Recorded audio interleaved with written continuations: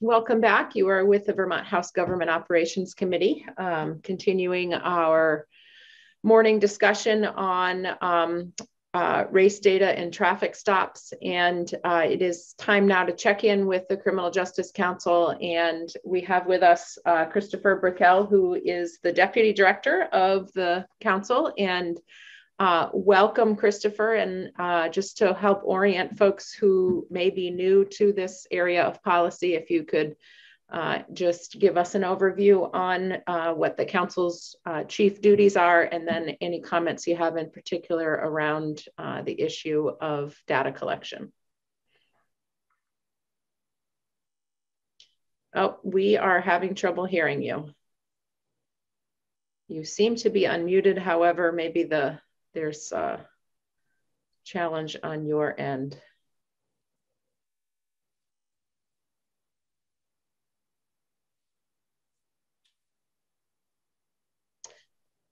Nope, can't hear you. So what I'm going to recommend is that you leave the meeting and then rejoin on that same link, and keep an eye out for a dialog box that asks you to join by Wi-Fi audio. Maybe that'll help. So stand by, committee.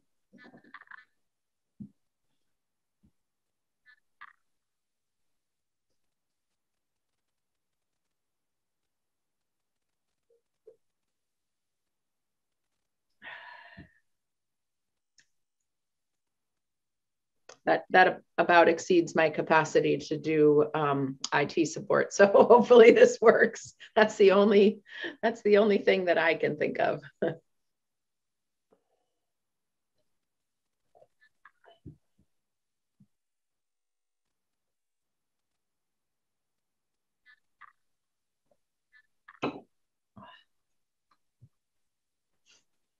Now, did he lose the link and doesn't know where to find it to come back in?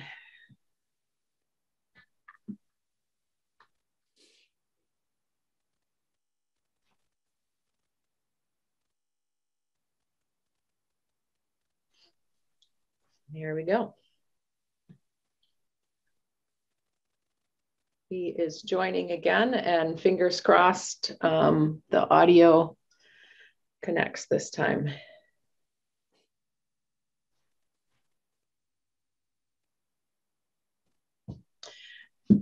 And, oh, okay. You've got help on the way. Try talking now. Excellent. We have audio coming from you all. Thank you so much. Thanks, James. All right, welcome, and thank you for your quick work in getting that uncovered. Sorry to hold the committee up, but thank you, Madam Chair, for having me here today. For those in the committee who don't know me, my name is Christopher Brickell. Feel free to call me Chris. That's what I go by. I am 7 days the Deputy Director at the Vermont Criminal Justice Council. So bear that in mind, as questions you pose to me may not be answered fully to the information that you would like. I have been, prior to my position here, I have been 36 years in law enforcement, and I listen intently to the conversations that you've had earlier, the discussions and the questions, and find them all very intriguing, and have been dealing with them for a number of years myself. And I've also had the pleasure of serving as the law enforcement liaison on the Racial Equity Task Force. So I know that this work is important to everybody, and know that it's critical that law enforcement gets it right, data is collected properly, and training is done around all these issues. So having said that, Director Simons, one, is ill, but two, is in the council meeting currently, and asked that I express her interest and desire to speak to the committee specifically to training and training initiatives. And so I will just go on and just kind of give you a brief overview of some of the issues that, I don't want to say issues that I see, but some of the things that happen here at the council, which is what does happen here is that we house the data that's provided to law enforcement. We do not extract it, we house it here, and we make it publicly available. That data is collected by law enforcement and reported by September of every year, and then it's posted on this website. It used to be through a contract with CRG, the Crime Research Group, and is now hosted, it's now with a contract with NPF, which is the National Police Foundation. We do have our own fair and impartial policing curriculum here. Captain Kessler and Eitan are intimately familiar with that as well. They're also doing fantastic work and working in concert with us, which helps us.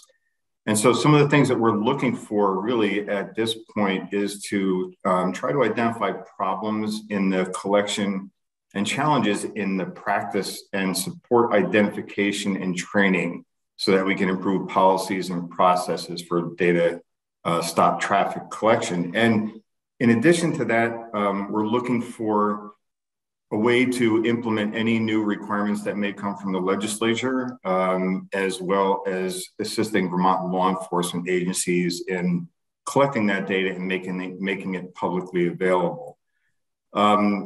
Having said that, some of the goals that we're going to be working forward with the National Police Foundation is we're going to look at the different stages of traffic stops, and that includes the decision to stop and whether citations are issued, searches, and arrests. We're going to look at recommendations for strategies to improve the collection and analysis and reporting of traffic stops. And I want to just pause for 1 second to remind everybody that we house the data and have quantitative data. We do not have qualitative data. We do not assess that. We don't have the resources to assess that or the expertise to analyze that data. So those are some of the issues that we face here. And then we're also going to be working to push the data that we provide on our website to make it more friendly and have an open data portable, as Dr. Seguino had talked about earlier with Burlington PD doing something similar. We're going to be working towards that, so I don't have a model or something to give you as a visual of what that will look like. But I do know that sometimes data is confusing to look at, and the data that we post on here, unless you really know what it is that you're looking for or what you're looking to compare, it's just data. It doesn't really help you to really determine what's going on in law enforcement, what they're doing right, what they're doing not so good, and ways to improve. What we all want to see is the relationship between law enforcement and the public, and not inserting police where they don't need to be, but still allowing them to do their job and do it effectively. And I think lastly, really one of the other goals that we're looking for is to produce some recommendations for policies and procedures and practices for training and conducting fair and impartial policing stops. So the better that we can do our job of training law enforcement and how to do that work is going to assist when I hear these conversations about VSP does it really well. And they do. They do have the resources. They do have the ability to get their entire staff and train. The rest of Vermont law enforcement does what they can on their own. They send people here when they can. And when we're able to provide the training, scheduling sometimes is problematic for them. But that's one of the charges that I've been given coming here is how we're going to make these deliverables that we provide to Vermont law enforcement better services to them because they are our customer. So in brief, that's kind of where I'm at and what I can outline for you, but I'm happy to answer any specific questions that you may have. Or I will deflect to Director Simons if it's something that is specific to individual training that you would like to discuss. Questions from committee members?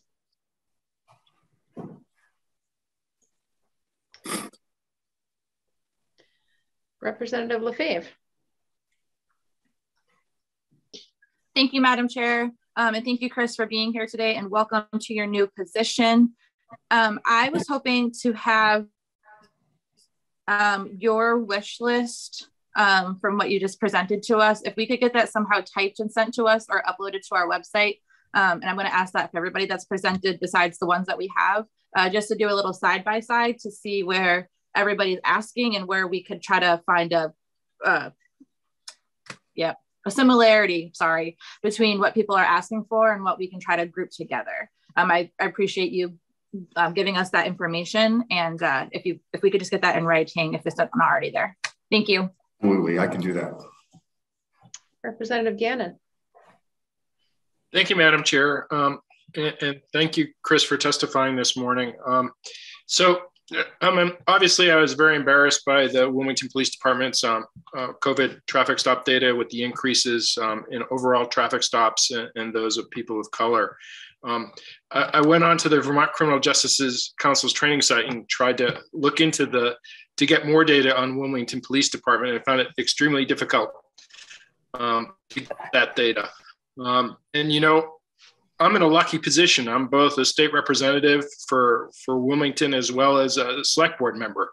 But you know, as a volunteer select board member, I think it would be very challenging for anyone to go in there and find information on their police department.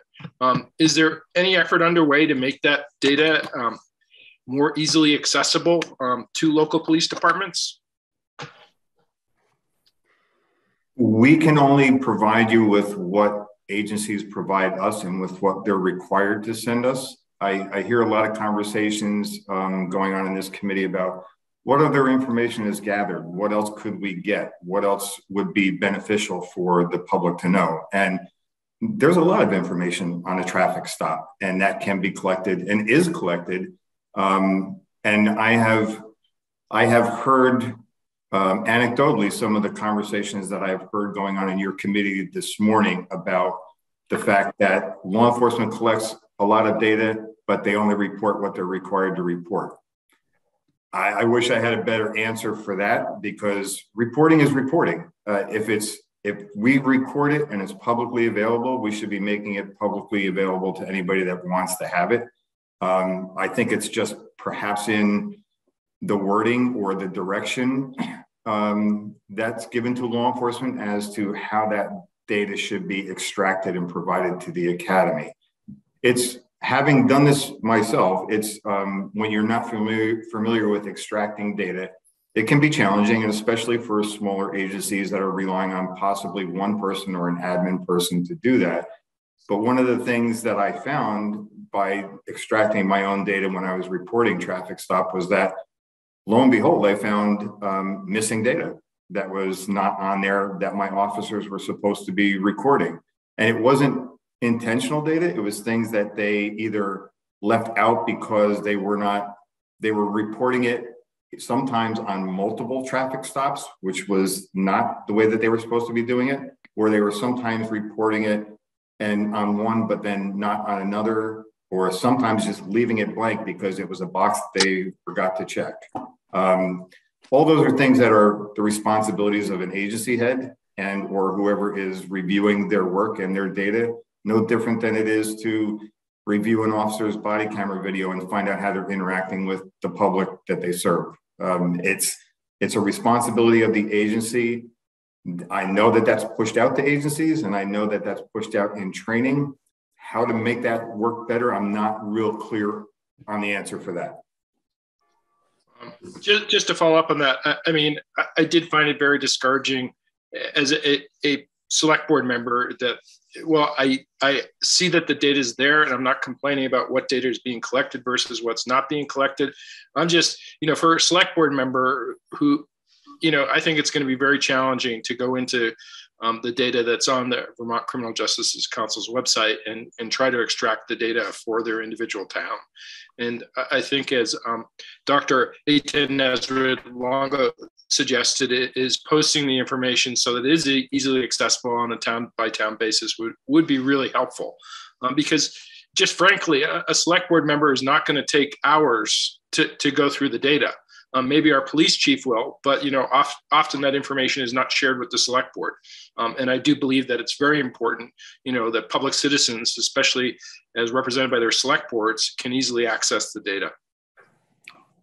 I don't disagree with you one bit. And that's, as I said earlier, that's one of the projects we'll be working on with National Police Foundation, is that how do we create that dashboard that makes this data not only more easily readable, but actually provides an analysis that people can look at and see what it is that they're actually reading and understanding it.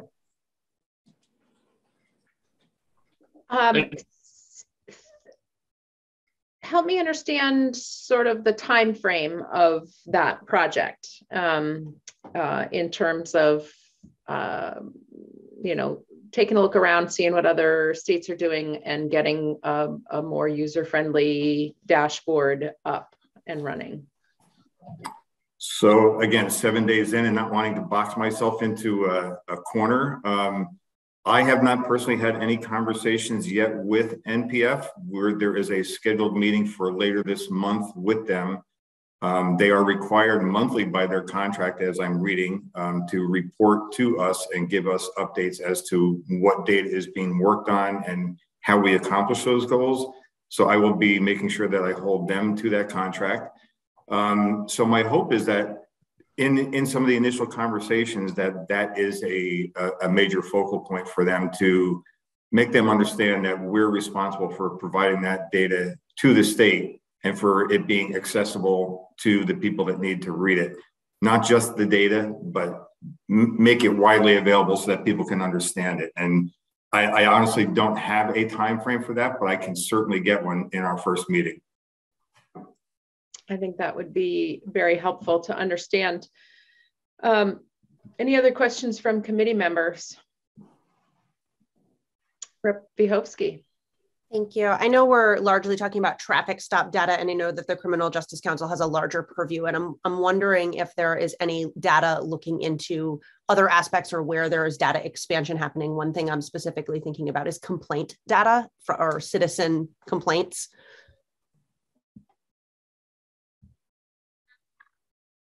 That is housed here. That is publicly available at any agency. I can't speak specifically about that type of thing, only because there are many types of complaints that come in that don't reach the level of a formal complaint. We do accept complaints here of unprofessional conduct. They are investigated here. So any complaints like that, we could give statistics on numbers of how many of those are received here. I could get those from Director Simons for you if that would be helpful. But typically complaints about law enforcement agencies or practices or even collection of data would go directly to those agencies, and they should be able to report that out. Better speaking for the state of Vermont, for having a central location for them to be able to get that data, that's something that I suppose your committee could look at, about having us being the houser of that information as well, but then getting that information out to the general public about this is an entity that can be made, or how does that happen? Because most people want to have that personal connection with their agency when they have an issue. They want to reach out to those people directly. So that might be difficult to make happen, but at least as far as complaints regarding unprofessional conduct of law enforcement, we could certainly provide those numbers. And is there currently any demographic data collected with those kinds of things? Who's making the complaint? What the instance was? Anything like that? Or is it simply the number of complaints that were made? It would simply be a number, because keep in mind that there is not a there's not a database here that the Academy used, such as Valcor or Spillman. There's not a CAD system that gets complaints are not made and generated here, so that type of data isn't collected. That's not to say that it couldn't be garnered from law enforcement agencies. They would likely have to determine best how to do that, but the short answer is no, that information is not available here. Great, thank you. Questions from committee members?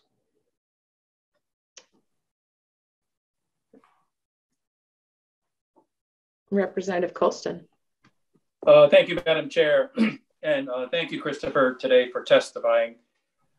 We heard earlier in testimony this morning that an important approach in training is to understand the history of policing. As you may well know, the institution of policing was created to control enslaved Africans, to retrieve them when they were seeking their freedom and so forth. So how is the Academy using history as a learning tool for candidates? So that is an excellent question. One of the criteria that I discussed when even applying for this position was something that I felt was lacking, was the institutional knowledge of policing, why it was developed, how it started, how we got to where we're at. That without law enforcement officers at the basic level being trained about how we got to become law enforcement officers, how can they even appreciate the disparities that have happened over eons to other people and understand why law enforcement is looked at times in a negative light because of their own actions. So that was one of the things that I wanted to discuss very, very intently with our director of curriculum and see where one of the things, not challenges, I should say, is that what I have heard contextually and what I have heard in abstract is, and I've seen it happen, is how de-escalation training happens here at the Academy, how it's woven into scenarios. What types of training do you do for fair and impartial policing? What should be accepted as training for fair and impartial policing? And while I can see it and I can watch it happening in scenarios, they can't articulate it. It has to be articulated by direct curriculum. It has to be evaluated. There has to be measurables within that. And those are the things that I need to check into, again, being 7 days in with our curriculum director and see where that's woven in. And if it's not there, why it's not and how we get it in there. Especially where we know that there are plenty of people in law enforcement that have been in law enforcement for years who grew up in a different training time. They were not introduced to a lot of these topics, and some are resistant to, and some should probably no longer be in law enforcement. So how do we reach all of those people? We start by teaching that at the basic level, and then we really need to push that out into the culture of agencies, because while they can get great training here and they can be taught ethics and how to treat people equitably, once they leave here, they're going to the culture of their department. And that's where the rest of their career takes shape or unravels. And that's where the negative impacts happen. They're not caused here, but this institution should be major component in making sure that that basic academy curriculum that they get here continues on throughout their career and is reinforced to make sure that that follows out throughout their career. So again, I'm sorry, it's not a great answer for you because I don't have it. That's one of the very first things when our director is back from COVID related issues, we'll be having those discussions as well. Thanks, and all the best to you in your new position. Thank you. So Chris, thank you for articulating sort of the hope that in changing the training for new officers, that we can affect change over time. My worry with putting our hope in that scenario is that, law enforcement tends to be a top-down command and, model. And we could do all of the best work with the best intentions of bringing in recruits and training them in ways that we think make sense. And we could send them out to law enforcement agencies where they're reporting to people who they can't influence, even with maybe their broader worldview or deeper understanding of, some of the cultural pressures that have caused bias to persist in policing. So how do we affect that change in a way that doesn't make the profession of policing so frustrating for people who are new to it and who get it and who really strive to have, law enforcement be more responsive to the needs of their community? Another excellent question. And I think first we start with the easy, low-hanging fruit, which is make sure that our curriculum here is relevant and that we get it to all basic recruits that start here, young, impressionable men and women that are going to be responsible for doing the day-to-day work of interacting with the public. I think we also need to develop a mid-level or supervisory training for supervisors that are going to be directly responsible for those recruits once they get out. And then, a chief sheriff's managerial type of training as well about culture and about understanding where they are in the profession and where the profession is going and making sure that they're on the same track that the profession is going. And if not, making them understand that too, so that can be changed, or maybe thinking of another career.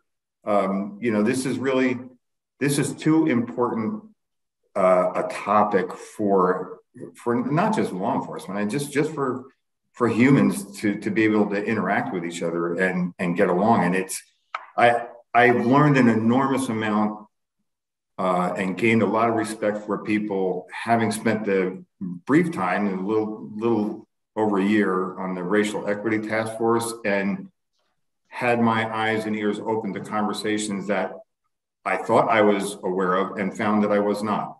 And I can't thank those people enough for that. And there are a lot of those same conversations that go on here at the Academy with the staff. It's a matter of getting the best developed programs and having them be evidence-based, and for us to be able to measure the work that we're doing and know that what we're doing is working towards that right goal, and being able to justify it and look you in the eye and say, we're doing it and we're doing it right. And with help from people like Eitan and numerous amounts of people, we're working to get that right. And as I heard him say earlier, this is a process. It doesn't happen with a directive that comes from the legislature that this is now mandated training that you have to have. We have to develop that training. We have to make it happen, and we have to do it right. I mean, we can't afford to do it wrong. Thank you. Representative Anthony. Thank you, Madam Chair, and thank you, Chris. Because of the multi-model that Vermont accepts for policing, that is to say, we have sheriffs, we have small departments, we have no departments, we have VSP.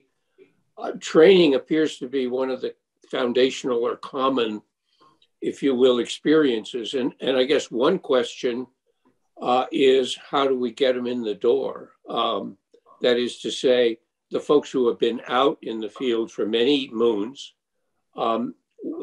is there something the legislature could do as an incentive to make sure that, particularly in a small department, which probably is shorthanded in the best of circumstances, somehow they still are able to cycle people through on a predictable periodic basis, because we have a backstop for them. Either it's the VSP or it's loaned personnel from somewhere else, because I think unless the state is going to take a much more dictatorial role over departments, as it does over the VSP, I don't see where we go other than making sure that everybody in those autonomous departments is cycled through regularly and is subject to retraining and, in some sense, evaluation. So, how do we get them in the door, I guess, is the short takeaway on that. Is it financial incentives? Is it certification that somehow evaporates unless people don't cycle through where can we go with this other than just, as Madam Chair said, focus on the people who are just entering the profession, which will take a generation at least. Thanks. No, thank you, and I appreciate the question. I think we're doing some of that, and you are doing some of that through mandates of training that officers must receive. So now there's fair and impartial policing that is mandated that they have to take. We have a contracted trainer who is going throughout the state to make that in fact happen, to reach agencies that either are short-staffed, can't, during COVID times. I mean, I just left an agency that is trying extremely hard just to function because of staffing levels and trying to do the job that their town government wants them to do, and yet still keep up with mandated training that then puts at risk their certification. I think that's one of the best ways is really in mandated training and making sure that that training is done. And as you have already done and we've already implemented, people that fail to keep up with certain mandates no longer have access to the academy. They don't have access to training. They don't have the access to the range here. There are things that they can't access in order to keep their certification. We want to be partners with law enforcement. We don't really want to be the coming down on you, you can't use us, you can't come here for training, but that is a reality of keeping people accountable. The best way, and I know that I'm sure that you are very tired of hearing the word resources, because resources means money. That's really what it means. But you have to remind yourselves that this institution here, the Academy and the Criminal Justice Council, is a very small group of people responsible for training everybody in this state, minus VSP, although we do training for VSP as well. And so there are struggles with that when you have 3 training coordinators who are responsible for basic training classes that come through, level 2 training classes that come through, and in-service training. And you have 1 director of curriculum and development and 1 director of administration. They rely, in reality, on a lot of volunteer instructors that come in here and teach subjects that they are subject matter experts in, but fair and impartial policing, racial data is not among those groups. These are 2 important topics that really need the focus. So the staffing is what needs to be a little bit easier to manage here so that we have the resources to push out to those members that are in the community, in the law enforcement community, that we are sure that they're all getting the same training and that we are sure they've all had it and that they're up to date on their certification and that somebody's checking into their certifications and their training to make sure that they're appropriate and adequate and they're justified. There's a lot of things that I'm learning over a very short period of time that this institution is responsible for, but can't do because it doesn't have the resources to do it. So regardless, there are things that we're going to do because we have to and we're mandated to, and we need to do a better job of that. But I cannot emphasize strongly enough that resources are what is needed here. And I know that there's already topics later today, perhaps even in this committee, about resources and allocations of funding, which I will let Director Simons address with you. But the short answer is, I think the responsibility is on us as a training institution, not just to basic training to new recruits, but to everybody in law enforcement throughout their career, to make sure that these are fundamental topics that they're being trained on, and whether they come here or we have to go to them, that they get it. I hope that answers slightly your question. Representative Vyhovsky. Thank you. We are talking a lot about training, and I agree that that is really important. And even before that, I think we need to talk about recruitment and who is doing this work and who are we asking to do this work. And so, back to the data, are we looking at who's being recruited, where they're being recruited from, and considering changing recruitment processes to ensure that we're diversifying and broadening who is doing this work? We heard earlier that one of the challenges to making police officer data that gives us demographic data anonymized is that there are so few police officers of color. So what are we doing at the recruitment process to really think about who are we asking to do this work? From the Criminal Justice Council's perspective, we are not doing anything to that end. That is not only the wish, but the responsibility of the agency's hiring people and where their recruitment efforts go, what they want for reflections of the communities that they serve. And I know that they struggle. I mean, I hear the conversations constantly about we need to bring in diverse populations to our state to be able to thrive and to be able to continue living in this state. If we want more people, we need a lot more people here. And how do we best do that? Law enforcement would be much better served if we had a more diverse population among us. The unfortunate part is the academy is not part of the recruiting process. The agencies that send them here are, and I almost think it would be an imposition of us to impose how those efforts take place when, as you earlier stated, municipalities, local sheriffs, they all have their own desire of what they want to see for law enforcement for the communities that they serve. So what their needs are and what their wants are really relative of what their membership should look like. And I know that is a struggle getting diverse populations into law enforcement.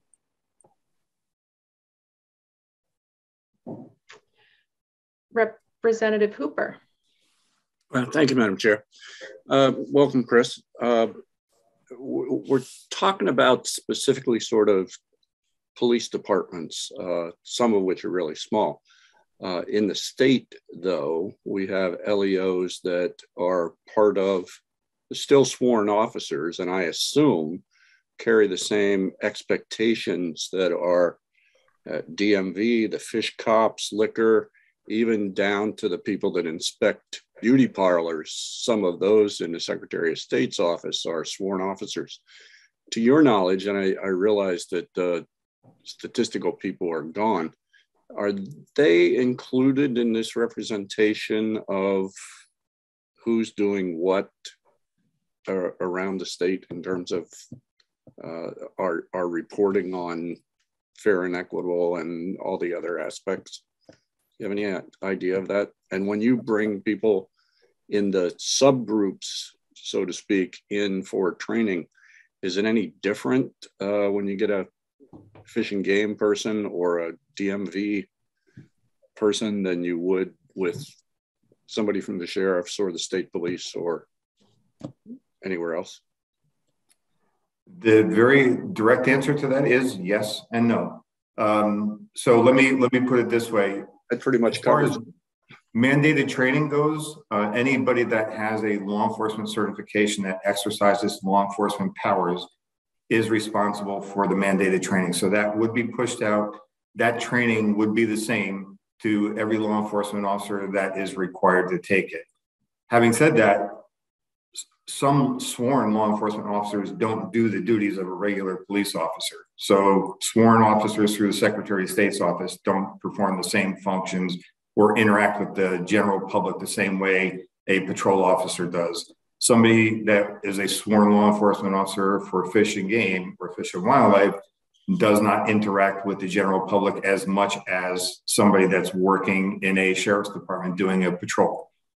So that's why the answer is yes and no. For mandated training and for certification purposes, yes, if you are a sworn law enforcement officer, you, unless otherwise not required by a legislative mandate to take it, would have to have the fair and impartial policing training. Domestic violence training, another area. Our Department of Motor Vehicle inspectors who have law enforcement authority going to deal with domestic violence as much as somebody who is working in a local police department? No, they may not at all in their career, but those are still some mandated training. So we have some trainings that, while mandated, may not be applicable to the people that are getting them, or may not be useful, and they can't be tailored, so to speak, to meet those very specific needs of individual agencies, but they can be tailored to meet the majority of law enforcement that does interact with our traveling public and with the residents of this state on a regular basis. And that's important that we get that out there as well. I hope that answers your question somewhat. Well, yes and no was a pretty broad start. So yes, thank you. All right. Any other questions from committee members? All right, before we shift and talk a little bit about resources, I wanted to just put an idea out in front of the committee and in front of folks who might be following along on this committee testimony this morning. I think it's important that we take a look at what data we're collecting and whether that data is entirely useful, or if there are gaps that we think we would like to fill. I understand the rationale of not shifting too frequently what data points we are collecting information on, because it makes it harder to assess trends over time if you're collecting different data. But it seems to me that this is a moment in time where an assessment of whether we're collecting the correct data might make sense as we work on also making sure that that data is out there and accessible, as Rep. Gannon said, to the local government officials who are supervising their own law enforcement agencies. In an ordinary time, if we were meeting at the State House, I would, ask for 1 or 2 committee members, preferably 2, to take on this project, and perhaps, invite the correct folks to come together around a cafeteria table and have a conversation about this. This remote meeting and COVID safety concerns certainly make that harder to do. But nonetheless, I'd like to put that question to the committee and ask you to get back to me if you would like to be part of a duo of committee members who would reach out to appropriate folks who might have thoughts on data points and have a virtual cafeteria conversation and perhaps propose making some changes to this. So I don't need an answer right this moment, but if you want to be captain or co-captain of that project, let's talk. So Chris, thank you. I have to shift gears now and really want to talk a bit about resources.